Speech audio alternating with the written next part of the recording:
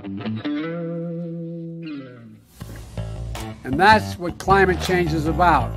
It is literally, not figuratively, a clear and present danger. We are in the beginning of a mass extinction. The ability of CO2 to do the heavy work of creating a climate catastrophe is almost nil at this point. The price of oil has been artificially elevated to the point of insanity. That's not how you power a modern industrial system. The ultimate goal of this renewable energy, plan is to reach the exact same point that we're at now. You know who's tried that? Germany. 7 straight days of no wind for Germany. Their factories are shutting down. They really do act like weather didn't happen prior to 1910. Today is Friday. That's right, Greta, you pint-sized antagonist. It is Friday, and this is our own personal Friday protest, the Climate Realism Show, episode number 106. Today's topic, U.S. surface temperature measurements still not fit for purpose. I'm your host, Anthony Watts, Senior Fellow for Environment and Climate at the Heartland Institute. Joining me today are our regular panelists, Dr. H. Sterling Burnett, Director of the Robinson Center at the Heartland Institute, and Linnea Lueken, Robinson Center Research Fellow. Welcome, guys. Good to see you again. Great to have you back. Yeah, good to have you back from the great adventure. The great adventure from the Midwest to the West. Yeah, you could title it Anthony's Not So Excellent Adventure. Anyway, so on this episode, we're going to look again at the sad state of the surface temperature network in the United States. As I did another trip last week across the United States to get a fresh look at what these stations are looking like.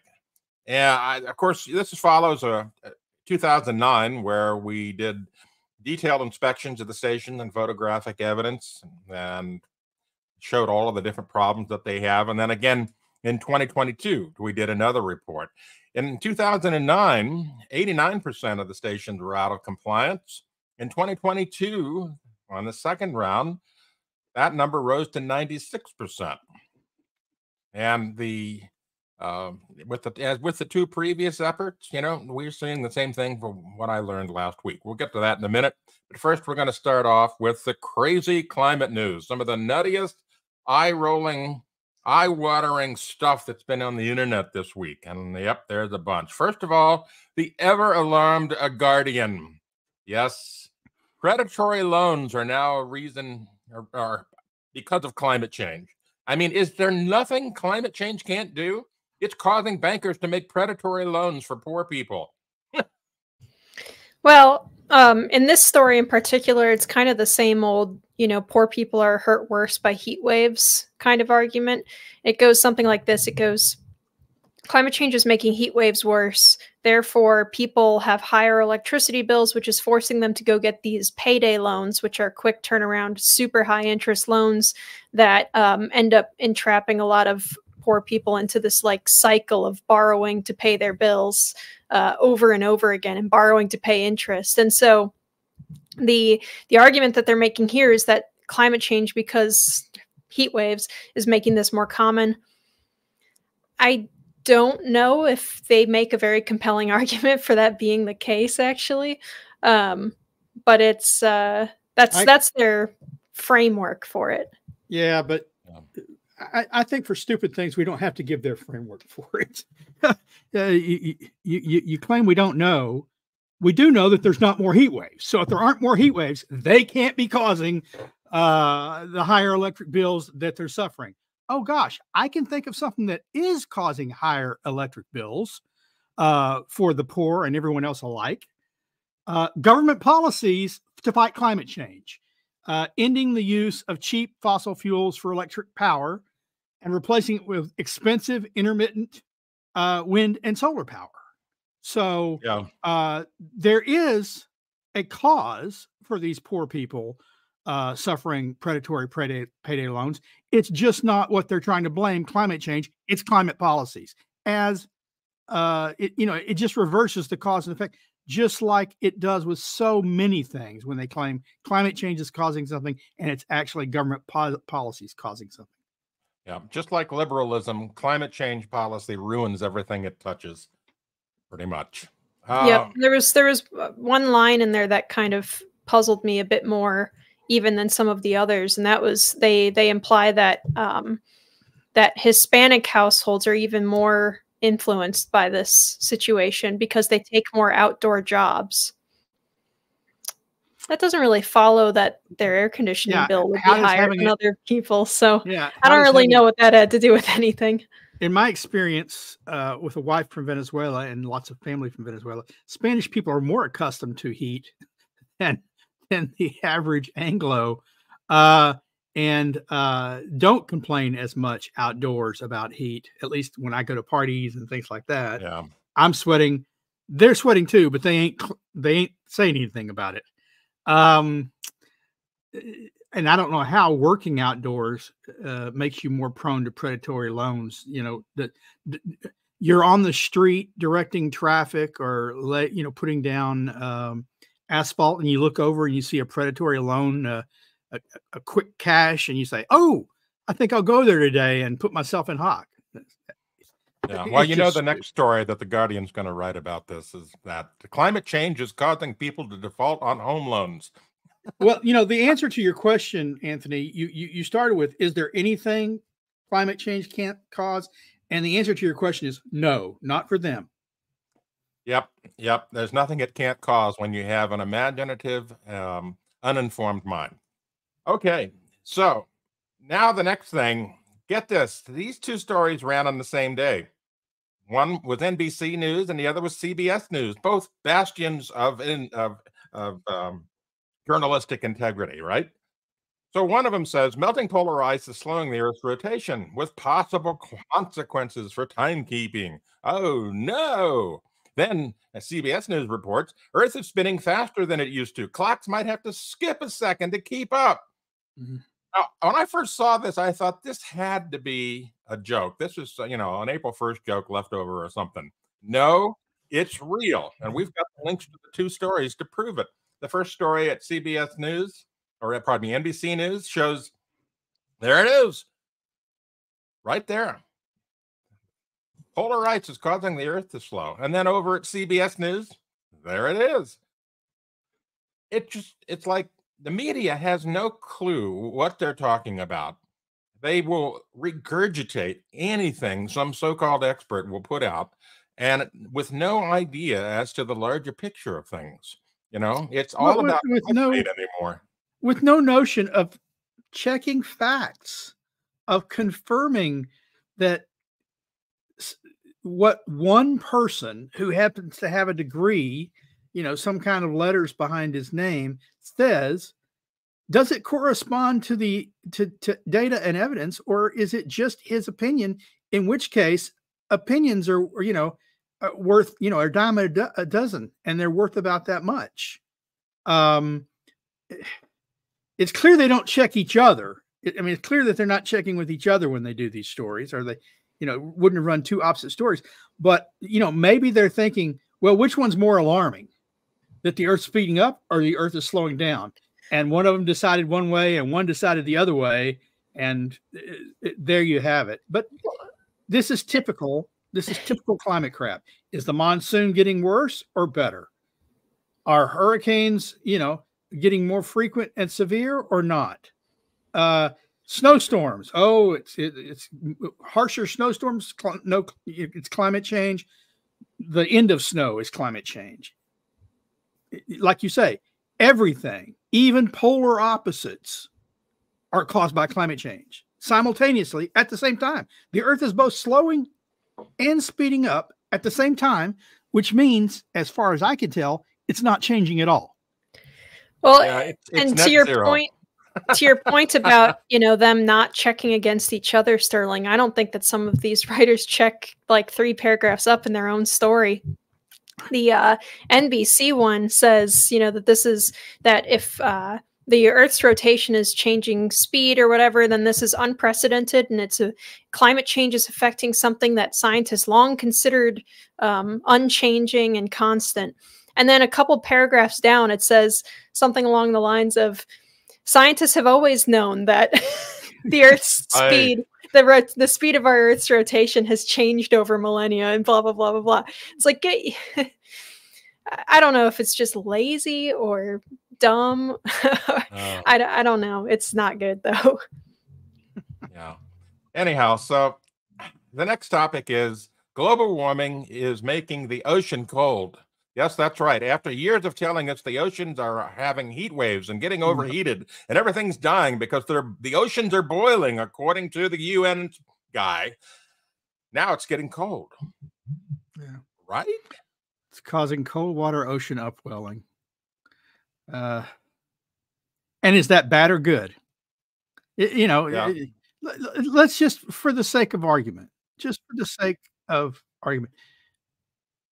the oceans got hotter. Okay. Is that bad or good? That's that. We can talk about a fact. Maybe the oceans got hotter as a fact.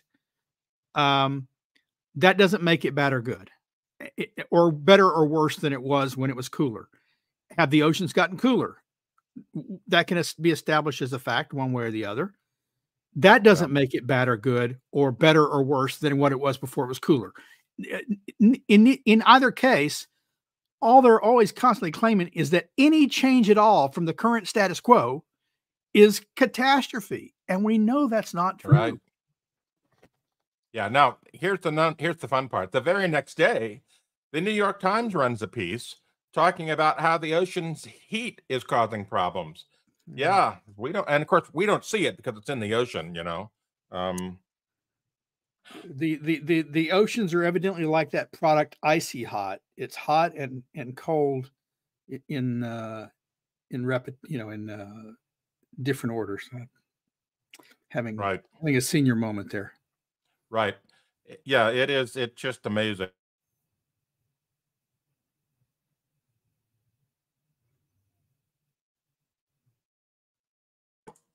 So anyway, it just, constantly back and forth with the media. They don't seem to pay attention to what they're talking about whatsoever. Getting some dead air. The death. Yeah, no, it's okay. I'm reading our comments here. We have some good. We've got some good questions coming up, and we have some good audience members who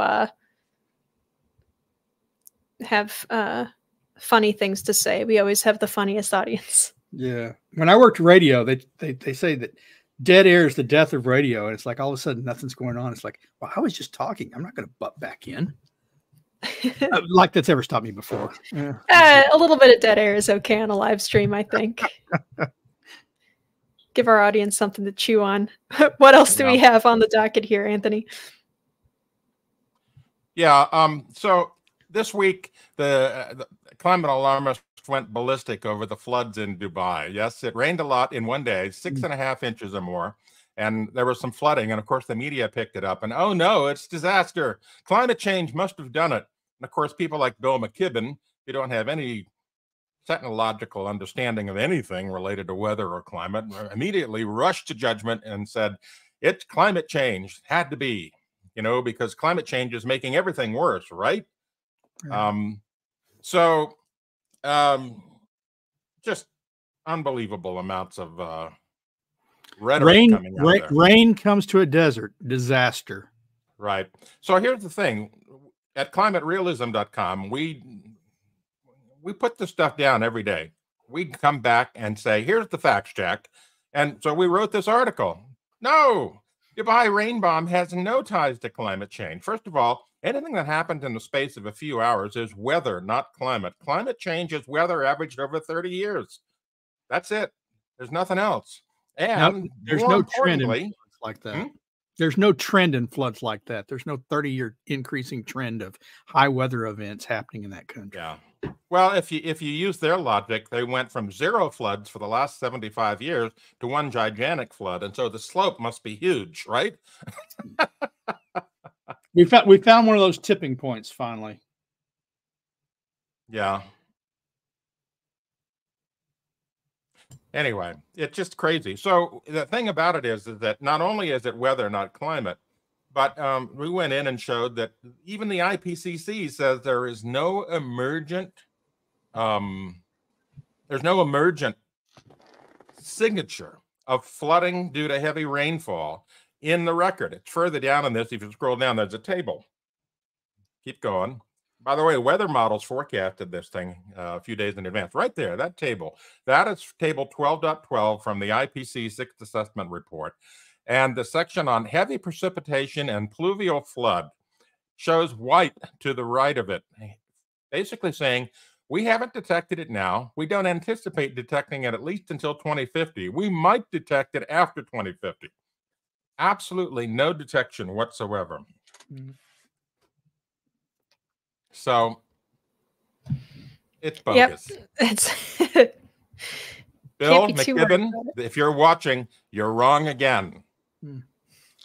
You know, well, he's like, should be an honorary member if he's not a member of World Weather Attribution. Right. Where that organization drives us up a wall. They're just the worst. We have climate models that we compare to fantasy of what the weather would be like, contraindicated as we imagine it, and it tells us something real. Well, yeah, right. Yeah. I'm utterly convinced that World Weather Attribution, the only reason why they exist is to give headlines. Like, you know, research shows this XYZ storm couldn't have existed without climate change. Anthony, I have a question for you that I think the audience would be very interested in knowing. So if Dubai is running their like cloud seeding programs, and it seems like they were already kind of set to have a pretty major storm system come through, does cloud seeding even really make that big of a difference when there already is a big weather system coming in? Because it seems to me like logically it wouldn't make as much sense as, you know, if you're only going to get a little bit of rain or hardly any rain, doing some nuclei seeding in order to take what humidity does exist at that altitude and get it to form rain. Like that seems like that would work better than throwing seeds or throwing nuclei material into a pre-existing like major rainstorm. It doesn't seem like that would accelerate it that much. Well, basically what cloud seeding does is an enhancement to already predicted precipitation. It does not create rain out of nothingness. First of all, you have to have precipitable water in the atmosphere. You have to have the conditions for rain. What cloud seeding does is it provides additional condensation nuclei, small little particles, typically silver iodide, or in the Sierra Nevada, they use propane crystals. They eject propane from these propane tanks and these sprayers into the atmosphere, which make these tiny little propane crystals, which help enhance the snow. But you might get an extra yield of 10 to 20%. You're not going to get an extra yield of 200%. And so, yeah, the cloud seeding that they were doing over at UAE, which they admitted to that they had been doing a couple of days beforehand, seeing this system coming in, might have added 10 or 20%. Interestingly enough, the original story that I had cited when I said, Bill McKibben, you're wrong, disappeared. They basically took the whole cloud seeding thing from this one media outlet and disappeared it. And then all of a sudden, the people over at the UAE cloud seeding program are saying, oh, no, we never did that. We never did that. Even though we've got a person on record from that same program going out there saying, yeah, we did cloud seeding for 2 days beforehand. We sent 6 airplane trips up to do that. Boy, that's not going to fuel conspiracies at all. Love it when they do that. Well, at least it's not the contrails. Yeah. Anyway, anyway. Next up, we have this cartoon. Now, I found this hilarious. I've always thought that these Tesla trucks look like something out of the music video from the 80s, Money for Nothing, because all these sharp-edged, things were in this video, sharp-edged houses and vehicles and stuff. But this person here who posted this meme up on Facebook says, Tesla is announcing a new Cyberbus. And, of course, that looks perfect for, the continuation of that whole thing, right? First of all, I want a tread track vehicle. That would be cool. I do want that. Second, I will defend the Cybertruck to my dying breath. I think it's cool. Maybe it's not as good as a gas-powered truck. I've seen it. I have seen some sources that I trust more than Tesla themselves and more than like the government and stuff running tests with these things. And they actually seem to work pretty well. They're even doing a little bit of minor, you know, like dirt road travel and stuff, and they seem to handle it. So I've seen one of the funniest uses I've seen of them is them hauling generators for oil field applications. Yeah. They're running around in Midland hauling generators for like wireline and stuff, and that I found very funny. But it's so different than any other vehicle on the road. Maybe it's just my brain has been trained by video games. Yeah, exactly. To like the low poly Halo Warthog look, but that's I like them. They look neat. They just don't look like trucks. And I look at that bed and I say, it doesn't look like much of a bed, frankly. It looks like you're driving a wedgie. Anyway, by the way, this cyber bus that they've got over here, you know, what's really what they have for backup in case the batteries die in that cyber bus is they've got a bunch of Jawas little you know, hamster wheels in there, right? Yeah. Oh my goodness. Okay. So one last thing, we got this video. Speaking of electric cars, that our Vice President Jim Lakely found. And this video is, wow, it's really something. It basically shows, it looks like it's getting hit by missiles or something, you know? The sound on this is incredible. Let's see if we can watch this video of the EVs are death traps kind of thing. There it is.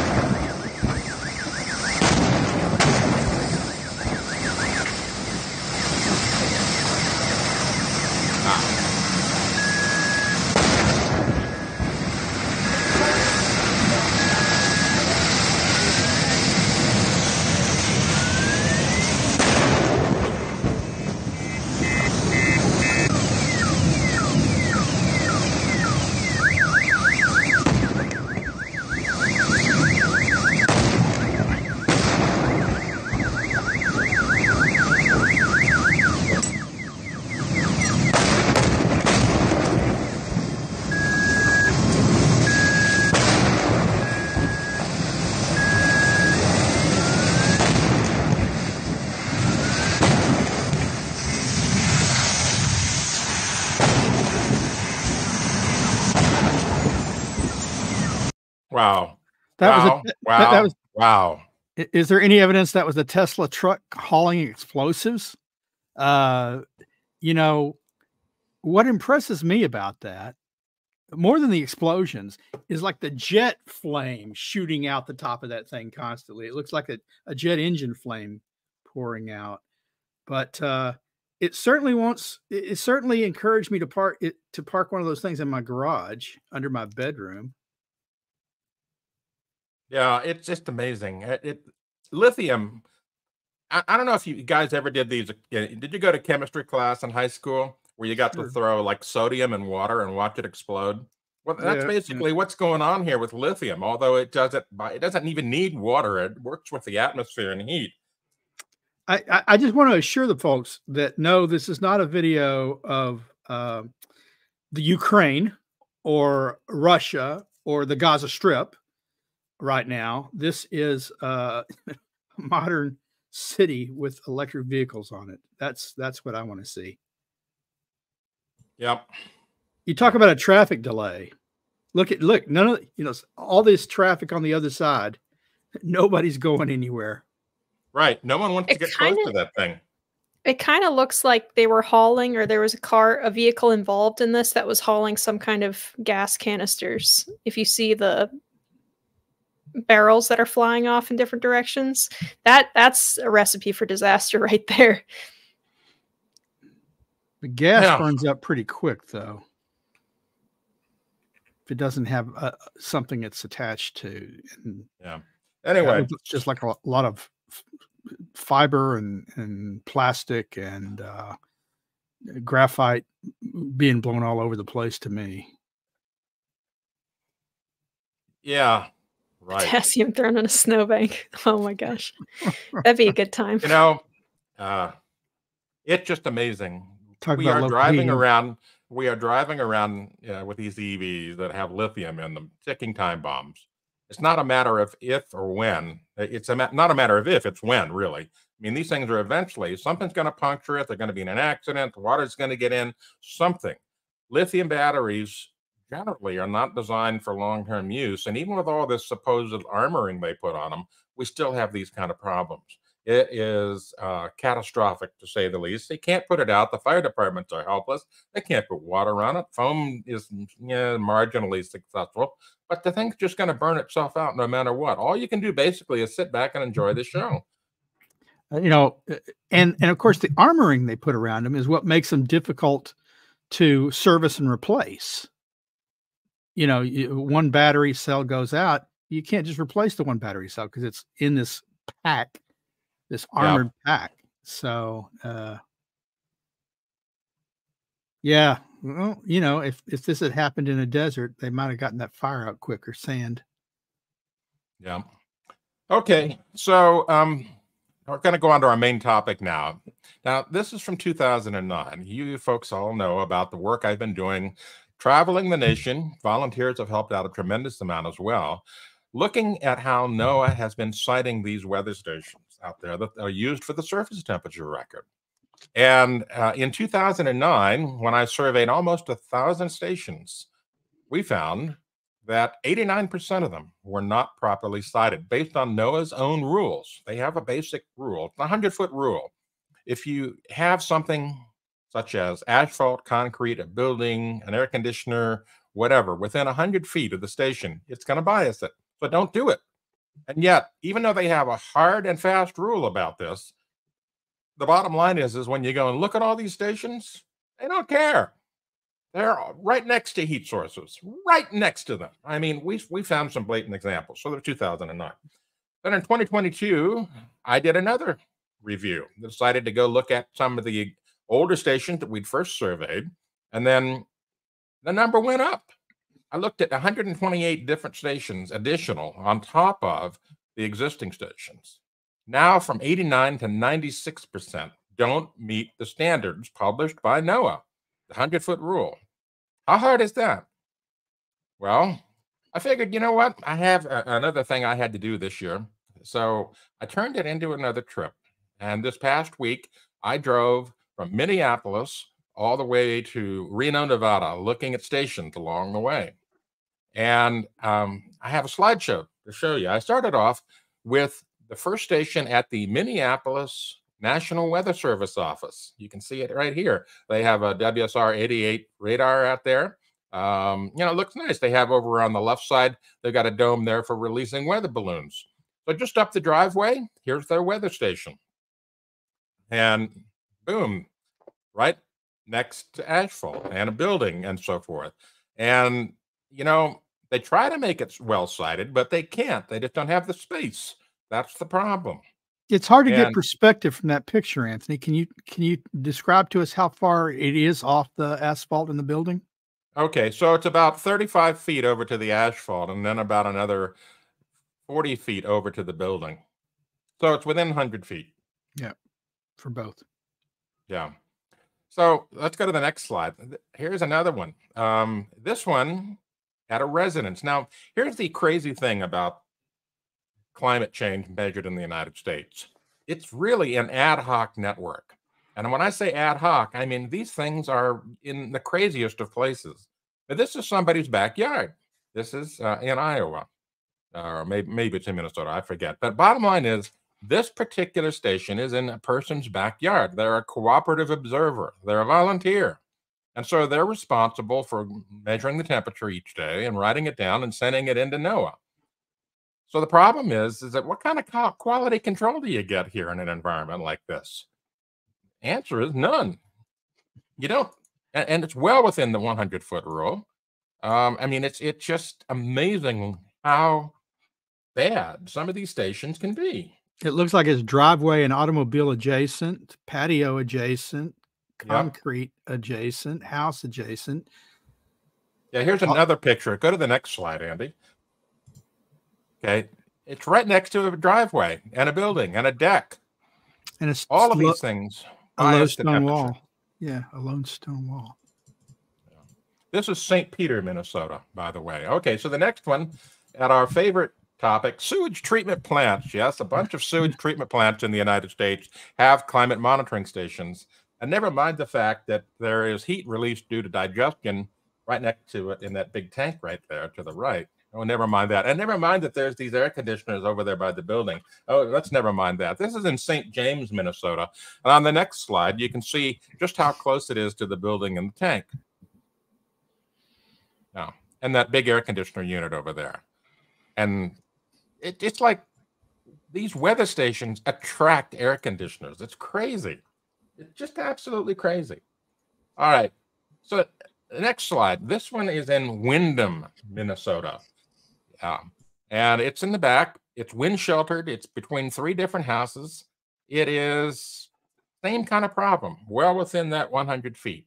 Totally not fit for purpose for the measurement of climate change. Now, if you're just looking for weather extremes, that's one thing. But even with weather extreme, you know, what was the high and low, or was it a new record? That's going to be biased too, particularly the low. The biggest problem we have with these stations is because these objects around them retain heat that has been absorbed during the day from sunlight and release it at night. It causes the low temperature to go up overnight at these stations, and that affects the average temperature, which they use to track climate change. And this is an ongoing problem. So here's another one. This one is at another sewage treatment plant in Worthington, Minnesota. They were doing a whole bunch of construction while I was there, but you can see it's just a few feet from the front of the building and also a few feet from the sidewalk. Seems like a perfect place to measure climate. This one is in Sibley, Iowa.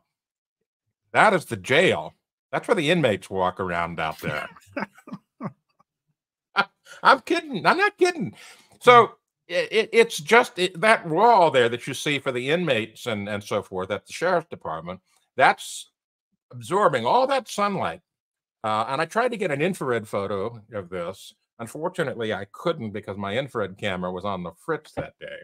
But you can imagine what this looks like in terms of the infrared. You know, the thing would be very warm at night, releasing all that extra energy. And, you know, let's look at the next slide. You can see how close it is to the street and the sidewalk. Right next to the sidewalk, not far from the street, you know, perfect place to measure climate change, right? Right next to the building. I mean, I could toss underhanded to the building. Yeah, it's just amazing. It's literally surrounded on all 4 sides by some form of concrete or brick. Brick. Right. And inmates. They get pretty hot sometimes.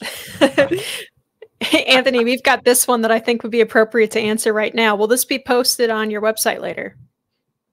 Sorry, say that again, Linnea. Will this be posted on What's Up With That later? At some point, yeah. I have to do a little bit of organization, but yeah. Now, I want to point out that this trip that I made is, you know, some people will say, well, Watts went out and found the worst stations. He purposely went out and found the worst station. No, not true at all. This was a random sampling based on a trip. I had to go from point A in Minnesota to point B in Reno, Nevada.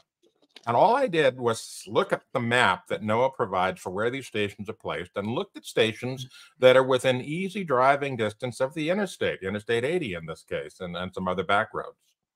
The bottom line is that these were essentially a random sample of stations that were near the interstate and major roads that I traveled. I did not purposely seek out any of these stations other than the fact that they were available for me to photograph. So it essentially is a random sample along a linear line across the United States. All right, let's go to the next slide. This one is KRBX radio. This is in, hold on here a second, O'Neill, Nebraska. And you can see off to the right there's the Stevenson screen and some satellite dishes. Yes, Nick Stokes will be upset. I don't give a damn. All right, and so Nick Stokes is one of the guys who's a commenter on What's Up with That, and he's like talking to a piece of wood. I mean, you can show him any amount of data, anything, and he will find a way to say, well, that's not relevant. All right. Anyway, so KRBX. If we go to the next slide here, yeah, there it is. Stevenson screen, the MMTS temperature sensor, and of course, ta-da, an air conditioner.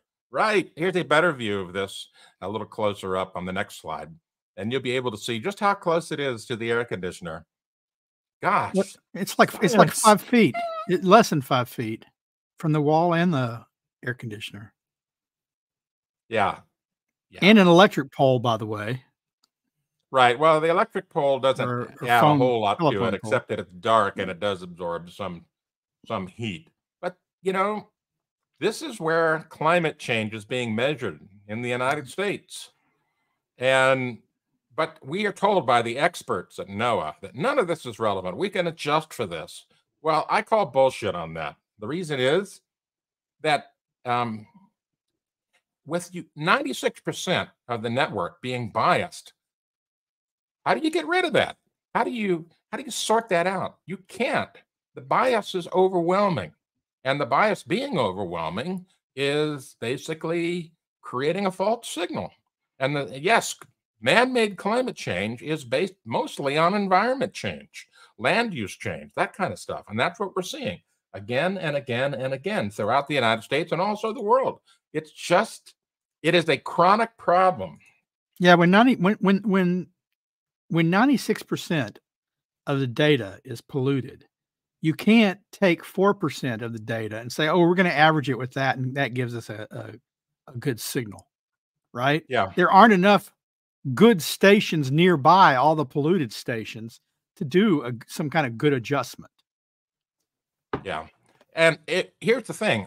We took that remaining few percentage of stations, the good station. And by the way, I did find a couple of good stations on this trip. I'll show them to you later. But if you take the data from those good stations, the ones that are properly cited, and plot it, you will find that the rate of warming over the last 30 years is half the rate of the warming of all the other stations. Half. And so that basically takes, the climate crisis and makes it a non-crisis. Of course, it was never a crisis to begin with. Climate crisis is just a marketing phrase. All right, let's go to the next one. This is Arnold, Iowa. Arnold, Nebraska. It's right near the street, right near convenient parking, right near a house. And if we go to the next slide, you can see just how close it is to the house. And it's just the same thing again and again and again. Now, why are these things so close to the house? Well, because they are installed by the National Weather Service technician who services the area, and they have huge areas to cover. Due to a consolidation of the National Weather Service in 1990, the number of National Weather Service offices around the United States was reduced by almost half. And as a result, they have less technicians covering larger area.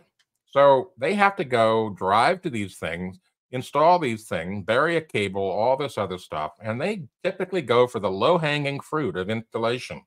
They try to find a piece of grass and they put it there, like next to the jail in Sibley, Iowa. We got it on grass. Woohoo!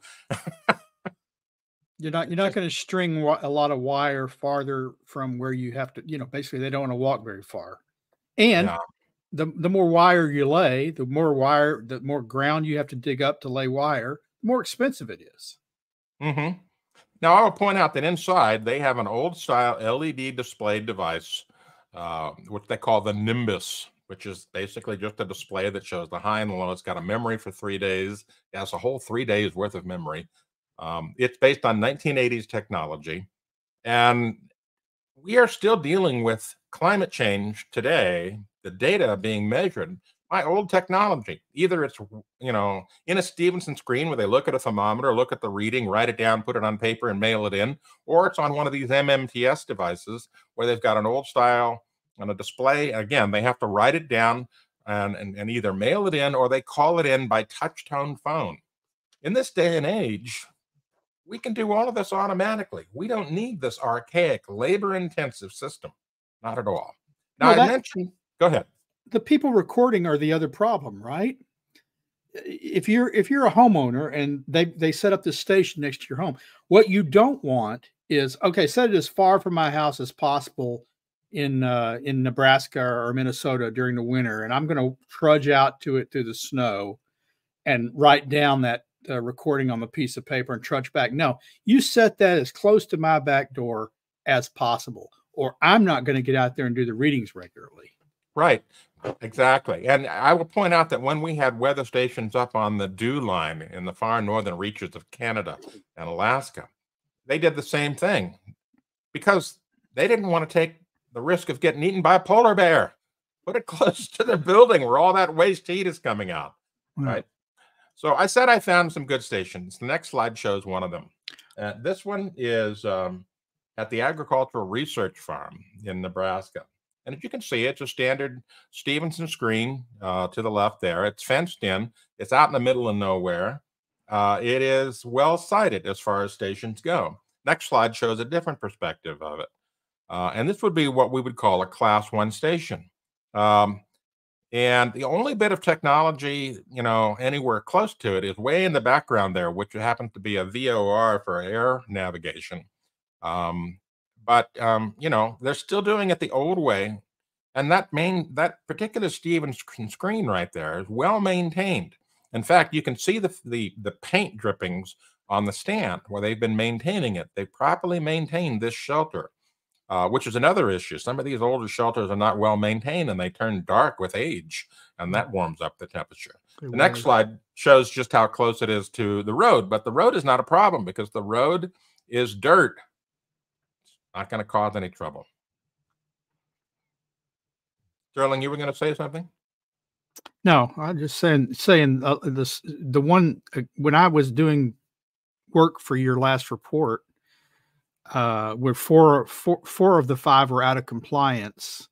The 2 Stevenson screens that I saw, they were both badly weathered. They had just, the paint was chipping off. You had the gray wood rotting.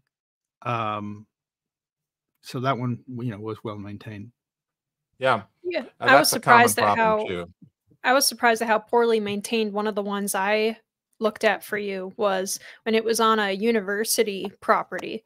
Like there were actually, it was like a research location for a university, and it was sitting out in the field, and it seemed like it was relatively well placed except for the concrete pad right underneath it. But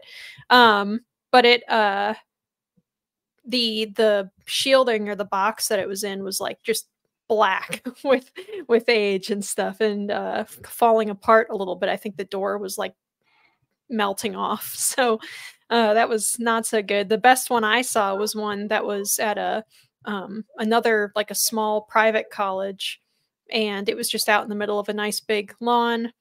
And it was like nowhere near anything, but that was one out of like 5 or 6 that I looked at as well. That was good. And the rest were trash. I went to 5 stations, one of them in a major metropolitan area in Dallas County in Richardson, Texas. And it was the only one sited properly. I mean, no matter how much heat is going on around it, all around it, it was sited in a location that was far from the building, that was far from the alley, that was far from the fence line. It was the first one I went to. I thought, wow, okay. In my own mind, I would think, well, just being in the city would bias it, but it meets the standard. Then I went to 4 other locations, one in a small city in Texas, a small town, and 3 in isolated rural locations. And they were all poorly sited right next to buildings. I mean, one of them in the small city, it was literally, you could park within 4 feet of it because it was a parking lot, a black asphalt parking lot, a concrete parking lot on the other side, a building next to it, a small strip of grass between the parking lot and the building. And that's where it was placed, in a small strip of grass about 5 feet or less wide. I could lay down and touch the concrete with my feet and touch the building with my hand. The other ones were located, like you said, one of them was a radio station, right? Well, the radio stations do the news, but the radio station completely around it was a grass field. And it was within their fence line because they had it fenced off. So rather than sticking it at the back of the fence line or in the middle of the field, no. Right next to the building. Yeah, and if I recall correctly, wasn't there an air conditioner, heat exchanger unit in the back there? Not too far from it, and it was on like a little concrete pad sunken into the ground. So I was just amazed and appalled. The other one, I went to Joe Pool Lake. It's a man-made reservoir here in Texas. Almost all our lakes are, and it was Army Corps land. So they had acreage. They could have set it anywhere. They chose the one spot that was the worst spot to set it. It was right next to the maintenance building, where the trucks park and their exhaust comes out, and on the concrete next to the building in an entire concrete pad because it had the Stevenson, it had a different one, and it had other weather gear there. It's like they had probably 1,000, 2,000 acres they could have set this thing on. And they chose the 1/10 of an acre postage stamp. That was the worst possible place they could set it, but it's the most convenient. Right. Convenience is important when you're measuring climate, right? Yeah. All right. Well, we've got a super chat here from our friend Alan Griffiths, who says temperature statistics for satellites, oceans, and rural stations don't show any warming trends. It's only those from urban heat island stations that show warming. I would, well, first of all, thank you very much for the 10 pounds. That's wonderful. We're so appreciative of our audience. Thank you guys so much. People from England give us money. They do. They love every us. week. I would say, I think based on the US Climate Reference Network data that we do have, I think that there probably is a modest warming happening. I wouldn't say there's no warming outside of urban areas. Yeah, no, the satellites, the weather balloons, and the unbiased stations all show warming, but they show less warming. Right. Sometimes a lot less. Well, Yeah. about half. Yeah. So the point is that, like I said earlier, the best stations that we found, when we look at the trend over the last 30 years for them, they match the satellite record pretty closely. And so it suggests that the satellite record is really spot on. But we still end up with this trash of temperature data. Now, you mentioned radio stations, Sterling. Here's a radio station in Ogallala. I hope I'm saying it right. Ogallala, Nebraska. Yeah, that's a Sioux word. Yeah. Now, Lakota. this there it is. I visited this radio station, and in the back there, over to the left, is that beige building. And if we go back a slide or two, you'll be able to see where it's placed, where the temperature sensor is placed. Okay, so there's this big giant concrete parking lot and the maintenance building, and it's stuck in between there underneath the satellite dish. Now, the next slide shows it a little closer. Now, this one is particularly satellite dish. This is particularly interesting because the MMTS sensor is shielded from the direct sun because of the satellite dish. So it's not going to get as warm during the day as it normally would because the air around the sensor is not going to heat up as much. But at nighttime, all of that heat that's been absorbed from the sun, all that sunlight, that shortwave radiation hitting that concrete and the building and so forth, that's and the satellite warmer dish at night. I mean, I would suggest that the heat from the satellite dish that's absorbed, it's metal. Yeah, it'll also bias it at night. You're right there. And so what are we really measuring there? It sure as hell is not climate. It's not even weather. What are we measuring there? But this is the kind of incompetence in placement that we see time and time again throughout the United States in their network of stations. It's just pathetic. All right, so the next one is Chapel, Nebraska.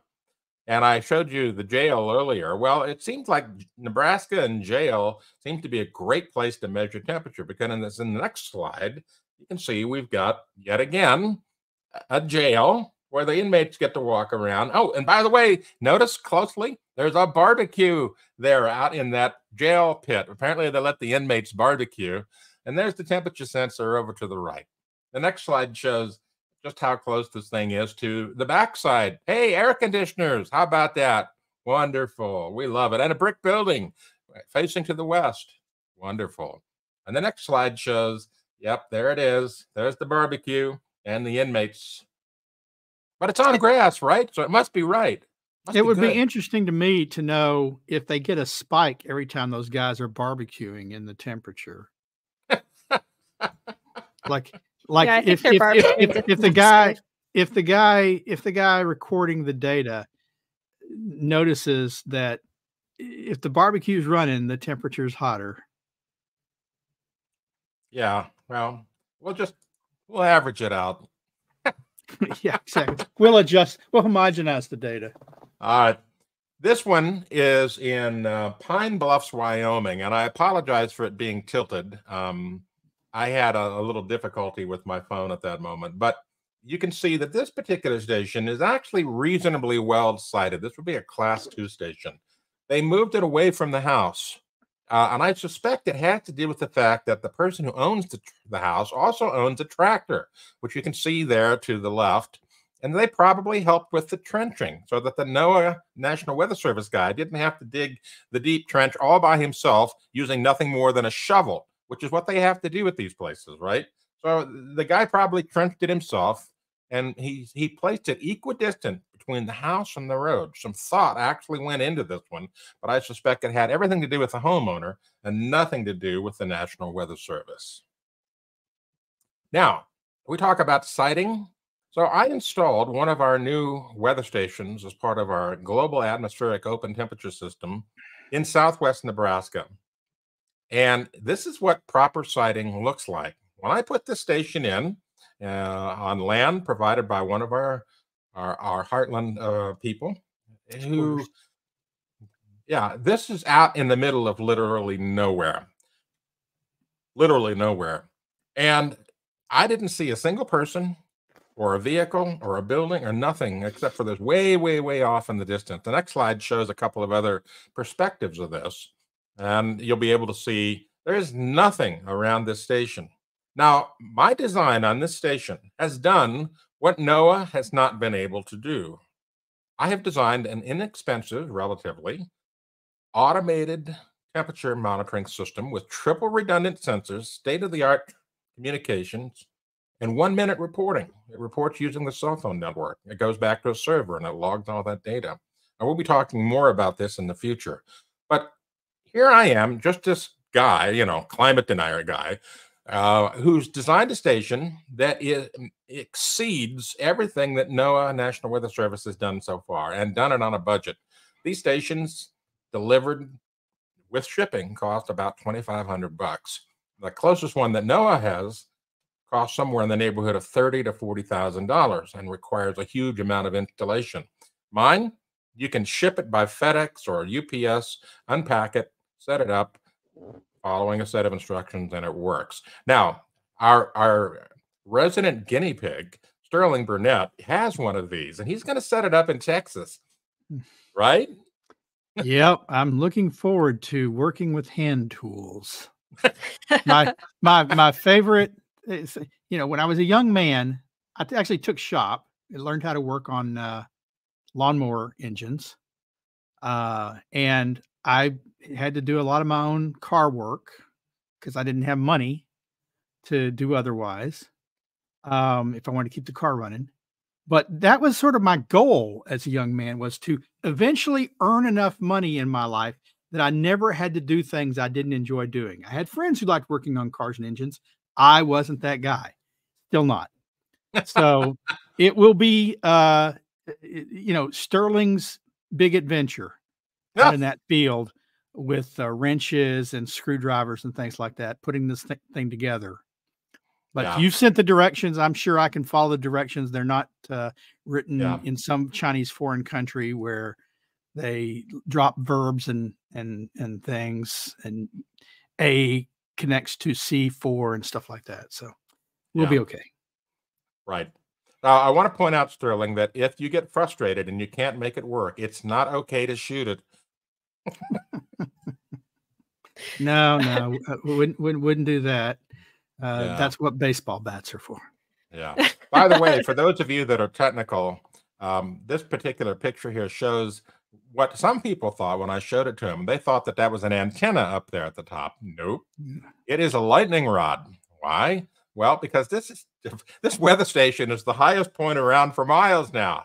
I mean, literally. And so a lightning rod works by distributing charge into the atmosphere using something called the corona effect. The point of the lightning rod, and this was invented by Benjamin Franklin, dissipates charge into the atmosphere so that the differential between cloud to ground lessens.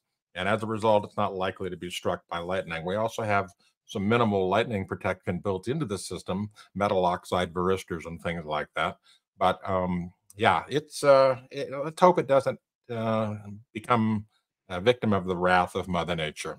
All right, so I drove a little further. I went into Wyoming this time. Rawlins, Wyoming, the next slide, shows a conveniently located station right out on the front porch there, next to the satellite dish and the parking. And yep, it's just another volunteer who's got a station in his front yard right next to the street. You can see in the next slide, it's right next to the asphalt, right next to the concrete wall, right next to the brick house that's storing all that energy during the day. It's perfect for measuring climate change when you want to prove that things are heating up, right? Mm. All right, next slide. I drove a little further. This is Wamsutter, Wyoming. I've never heard of Wamsutter, but I found the station there, and it wasn't far off of Interstate 80. It's on this guy's deck, not far from his little, I'm not sure if that's a smoker or a barbecue or a chimney or whatever, but you can relax on the deck there. And I took, by the way, I did not enter people's yards. Every photo that you've seen here is from the street, public, what you can see from the street. So, we're not invading people's privacy. Here's another picture of this. It shows the MMTS thermometer in proximity to the deck. The deck is weathered. It's going to heat up with the sun because it's weathered, it's dark, and it's close to the house. Again, it's going to affect the temperature at nighttime. Not a great place to measure climate. Any thoughts, guys? Well, if I own that house, that's where my fire pit is and where I smoke my cigars. So that's going to be a problem if I'm the guy. Well. So I drove over to Rock Springs, Wyoming, not far down the road from Wamsutter, and they have it at the fire department there. And why do they have it at the fire department? Well, it was because the fire department is manned 24/7, 365, and they can write the temperature down and mail it in once a month, right? So the next slide shows where is the weather station, the thermometer, placed. It's right next to a brick wall facing west. Woohoo! And there's a heat outlet there, some kind of a I don't know, chimney or something. I don't know. It's perfect. All of that sunlight hits that brick wall, absorbs it during the day, that energy, and then releases it at night. Oh, goodness. And it's the same thing again and again. Now, here's one that's not too bad, but it's still out of compliance. This one is in Evanston, Wyoming, further down the road on Interstate 80. I know Evanston. I've stayed in Evanston. What's that? I know Evanston. I've stayed in Evanston. Great town. Oh, okay. So this is at the city maintenance yard. And they have a weather station there to the right, pardon me, to the left, which has a sonic anemometer and an automatic rain gauge. And it's reporting all of its data by satellite using that little antenna that you see there. But over to the center of the picture, we have the MMTS official temperature record. And that is where they get the climate data from. They don't get it from that other station. That other one is probably for hydrometeorological purposes and so forth. It's not a NOAA station. I suspect it's done through some sort of a sub-network or maybe the university or whatever. And in the next slide, you can see that it's not far. Both these stations are not terribly far from the asphalt. And they're in an area of unmaintained wildland grass and so forth. It is on the edge of town, at least, and so it's not in the middle of the UHI. But if we go to the final picture on it here, you can see that it's next to a gigantic parking lot. And of course, that's going to bias the temperature. And again, we find these things are next to parking lots and so forth and so on. It's just amazing. So would that one be what you call a class 2 or 3? Because it looks like on 3 sides it's okay, but on 1 side it's really bad. Well, it's still, it might be a class 2. Unfortunately, because this particular area here, I didn't have the opportunity to get out my tape measure and do any measurements. I had to estimate, and I'll get this figured out from satellite photos later because I can pinpoint this. But it looks as if this particular station is, the MMTS is less than 100 feet from the ash fault, more like 35 or 40 feet. So it might be a class 2. It's hard to say, but it's certainly not in compliance because the ash fault is within 100 feet of the station. Right. All right, next station down the road, Wells, Wyoming. Again, this is in somebody's yard. This picture I took from the street. And you can see it's not terribly sited, but it is, again, within 100 feet of the house, 100 feet of the outbuilding, and so forth and so on. And the next picture shows that it's not too far from the bus stop either. So what are they really measuring there? Same thing again and again. Proximity to humanity. All right, and this final picture, next to final, this one had me puzzled. This is in the backyard of someone in Ilmay, or Ilmay, Nevada, which is just off of Interstate 80, not too far from Lovelock, Nevada. There's a station of Lovelock that I photographed in 2022. But I looked at this and I looked at this, and I'm trying to figure out what is that concrete thing right next to it at the lower part of the picture. And then it hit me. It's a burn barrel. That's where they're burning their trash. Then I peeked over the fence, and sure enough, there was ashes. Concrete, he's a concrete culvert turned up with a screen on top of it, a makeshift screen so that they can burn trash, which is a common thing in extremely rural areas because they don't have regular trash service. They have to haul it off to the county dump, which might be miles away. So it's easier for them to just burn their trash than it is to haul it. And of course, that's the perfect place to measure climate change. And with that, I complete our slideshow. Thank you, Anthony. What a journey. You've turned that trip that should have been relatively short into quite a long one. So thank you so much for sacrificing your time to do that. I know you get a little bit of, what would they call it? Schadenfreude, a little pleasure from documenting just how bad a lot of these are. But we have a ton of questions from our viewers who are really interested to know what else is going on. We also have another super chat. This one is euros. The Europeans like us, you guys. Don't you need to calibrate every new measurement instrument? When are they replacing them? This is from Greets from Belgium. Well, yes, you do. And no, they don't. All right, good. Lightning round. Okay, next. The Dubai flooding is being blamed on climate change, but there have been many extreme floods in the Middle East over time. So is it really unusual for Dubai to be getting a once in a 100-year flood? Well, they had one about 75 years ago of similar or equal intensity. And so what caused it back then? Was it climate change back then, or is it just the fact that weather is random and occasionally, things conspire to make a big set of rain? Weather events, that's why we have 100-year floods or 100-year rainstorms. Weather is chaotic, and occasionally all the things combine together, just like a rogue wave in the ocean, and produce a huge weather event in one day. It's not climate change. It's just the chaotic nature of weather. That's what I always wonder. Every time someone says, oh, we had a historic 500-year flood. Okay, so what you're telling me is 500 years ago, when there were no man-made causes, we had a flood like that. Oh, it's 1,000-year flood. So 1,000 years ago, when humans weren't burning any coal for electricity or any automobiles, you had a disaster like that. Yeah. Well, these are not. If it happened these before, these are not measured based on the last event. These are probabilities.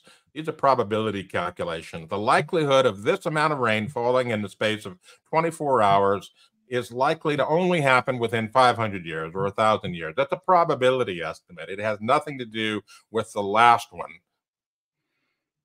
which is why we can get in some cases, 1,000-year floods 2 years apart, you know? Yeah.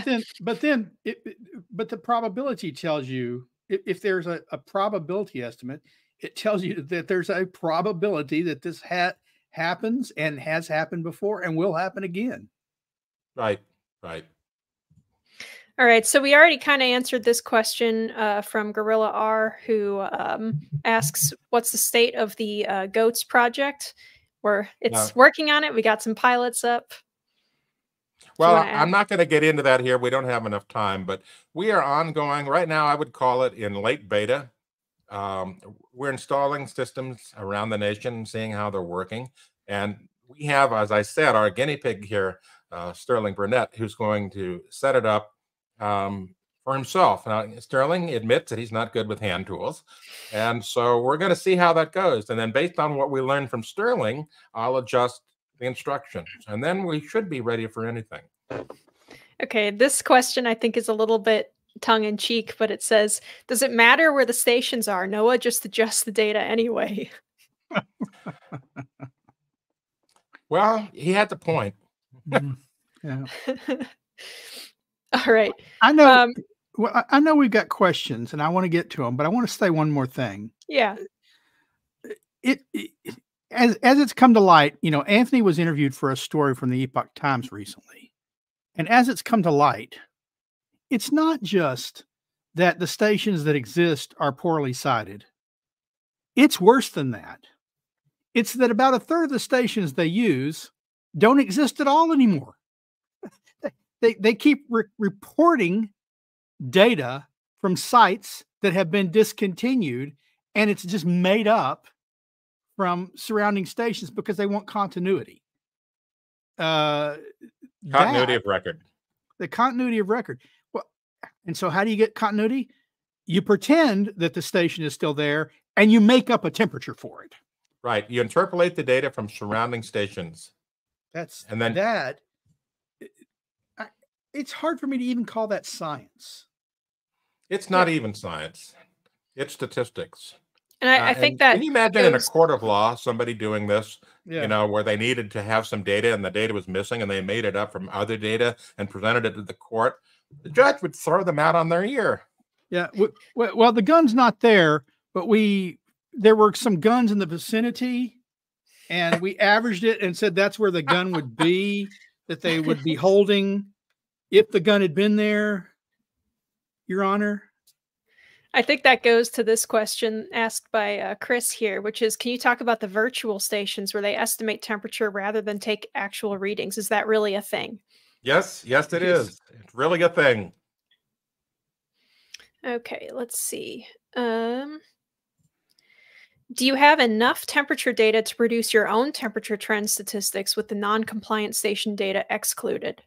Yes, and we've done this already. We had about 114, I think it was, stations that we found in the 2009 report that did not suffer from bias. And so when we plot the data from those 114 stations, it turns out to be about half the warming rate of the rest of them. Now, someone would say, oh, well, that's not enough stations to get a representative temperature for the United States or a representative trend. Well, I will point out that NOAA already established what's called the U.S. Climate Reference Network, and it has about 120 stations around the United States and Alaska. And they're saying that that number of stations is representative of the United States. So at 114 or so for mine, I would say it's pretty close to being representative. Yep, and this comes from that as well. What is the rate of temperature increase for the USCRN, and why don't we use that network? Well, it does not have a 30-year set of data yet. And to get a climate trend, you have to have 30 years. Of course, that doesn't prevent the media from making extrapolations, but the bottom line is that there's not enough data just yet. But if you look at the endpoints, from when it was started in 2005 to what we're seeing in the past few months, there's not a whole lot of difference. There is some induced trend from El Nino that happened in 2015 and 2016, for example, which did affect the temperature of the United States. But when you just look at the endpoints, hardly any change at all between 2005 and the present. Okay, and then, let's see, another question. We've got this one. Okay, I was reading something the other day. CO2 levels are at 0.004%. Plant life dies at 0.002%. How true is that? That is, fact check, true to an extent, Peter Green. It's a little bit more complicated than you just get down to that level and then all the plants die altogether, because we've been very close to those levels before. Of course, those were during some glacial periods where there were pretty large die-offs. So it's not exactly a good thing to have carbon dioxide that low in the atmosphere. It's done by parts per million. And during the last ice age, during the depths of the last ice age, depending on how you measure it, the Earth's parts per million, through ice cores and some proxy data, they estimate was 180 to 160 parts per million. At 150 parts per million, plants cease to photosynthesize. And so photosynthetic plants die. And of course, if they die, everything depends on plants die. Oh, by the way, we depend on plants. Now, if you look at long history, what you'll see is that it's been a long drawdown of carbon dioxide. And they estimate, some have estimated that had we not come out of the ice age, because remember, the Earth did warm when we came out of the ice age considerably, and it released a lot of CO2. So even before pre-industrial, even before industrial activity, it had gone from 180 parts per million to 280 parts per million before the first internal combustion engine was ever turned over. 100% natural increase. And some people say that some of the increase since then is also still natural, recovering from the ice age. But what we know is, or what the scientists estimate is, had we not introduced some CO2 into the atmosphere, if we weren't adding it in the next ice age, every ice age, the CO2 goes down even lower, because slowly we are drawing CO2 out of the atmosphere. It's going into carbonaceous rocks, limestone. It's being compacted in the earth over time.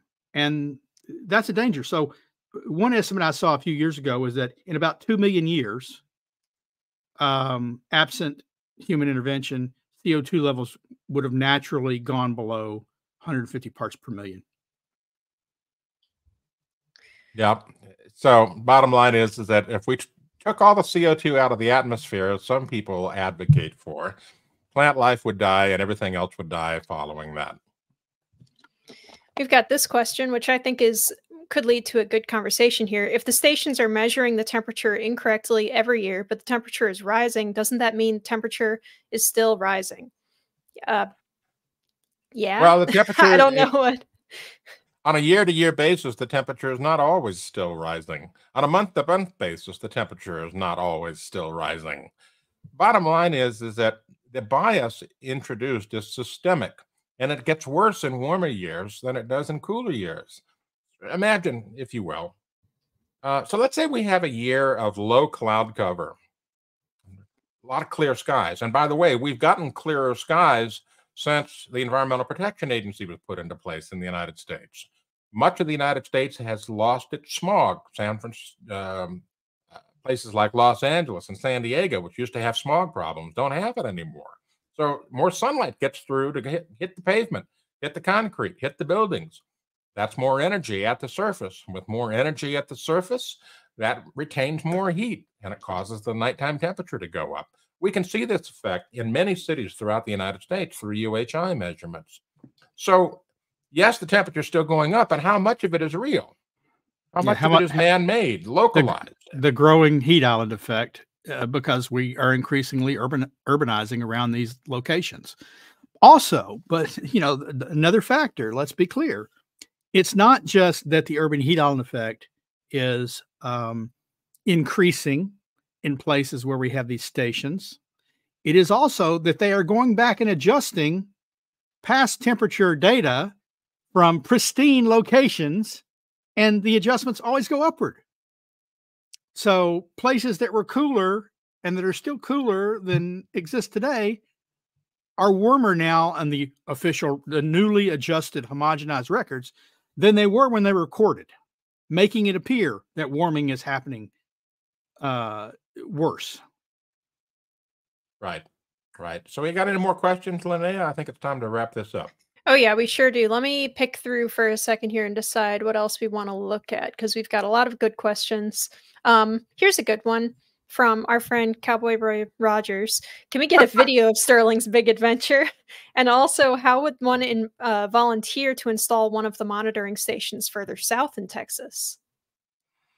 Well, I would say that's up to Sterling whether he wants to put himself on camera with hand tools or not. The only hand tool I like to put myself on camera is a firearm. Actually, I'm pretty confident with that. But I think you tell me, Anthony, but if someone wanted to install one further south, if there was a volunteer down there that had the appropriate location, they should reach out and to us and say, hey, I've got the site. Can we set up the station? Here's the criteria. If you don't have a piece of land with at least 100-foot clearance around it to any asphalt buildings or other biases, don't even bother to ask. We can't put it there. That's number one. Number two, it's got to have access to the cellular network there. You got to have a reasonable cell phone signal. So those are the two main criteria. If you can meet those, then yeah, we can talk. We'd love to have, we'd love as many volunteers as possible. We want to set these things up all over. So if anyone out there meets those criteria, let us know and we'll figure out something. All right. Let's end on a fun one here. We still have a couple more, but we're not going to be able to get to all of them because some of them are a little bit trickier. But all right, here's a good one. Have scientists ever tried to block natural cloud formation to prevent rain? I don't know of a single case that I've ever read in the literature of such a thing. And here's the reason why I think that's probably not going to happen. Just because most of the time that's not desirable. You don't want to induce drought. But I think that the energy involved to suck humidity out of the air or change the composition of the atmosphere during an occasion where precipitation would be more likely to happen, changing that to that scale is something that's way different than spraying particulates of some kind up into the atmosphere in order to use them as nuclei for rain formation. That's a totally different type of technology that it would take. And I can't even begin to imagine the scale of something like that. Well, they're not, I don't hear them often talking about blocking cloud formation, but the advocates for really radical geoengineering are talking about trying to block the sunlight. Set up sunshades in space to block sunlight from getting through to lessen warming. That is a dangerous thing. I can't imagine that going wrong. Talk about mad scientists. Yeah. Next question. Oh, we have time for another? Okay, we'll do one more. One more. Let's go this one from Bigfoot. We have, how about the ingassing and outgassing of CO2 into the oceans during periods of cooling and warming? Yep, the oceans are the big kahuna of carbon dioxide storage. And it's just the same thing that happens to a bottle of soda pop. Everyone knows that if you take a bottle of soda pop, put it in the sun or put it in a car, and then shake it up, open it up, and you're going to get an explosion. CO2 becomes less soluble in water or seawater the warmer it gets. And so if we have natural warming going on the planet, it's going to outgas CO2 from the oceans. It's just that simple. And so with outgassing of CO2, it provides a positive feedback. gets a little warmer as a result of that. Not much, because CO2 doesn't have that much of an effect at the current concentrations we live in, but it does have some effect. And so by contrast, when it gets cooler, more CO2 goes back into the oceans. And we can actually see a respiration of CO2 in the atmosphere. Every year, when you go to the Mauna Loa data, you can see that it actually goes up and then it goes down with the seasons. The overall trend is upwards, but there is a clear effect when it gets cooler, mostly in the Northern Hemisphere. All right. I think that does it for today. Thanks, everybody, for all your questions. Thank you, Linnea and Sterling. We'll have an update on how Sterling does with his hand tools and system installation, and go from there. I want to thank you all for joining us today. I'm Anthony Watts, Senior Fellow for Environment and Climate at the Heartland Institute, wishing you a wonderful Friday and a fantastic weekend. Bye-bye.